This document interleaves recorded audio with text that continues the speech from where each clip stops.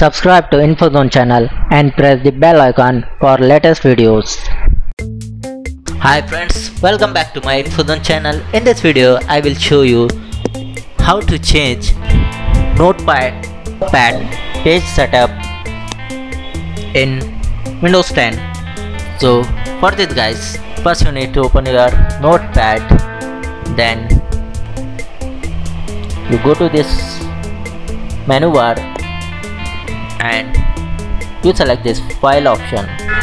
You click on that file, then you need to go to this page setup. So in the page setup, you see this guys, this size. You can change here your page size: A3, A4, A5, B4, B5, executive, legal, letter, statement and tabloid. So I select this A4. Then next one option is you can change your page as portrait and landscape. That means vertical or horizontal. Then next one option is page margin.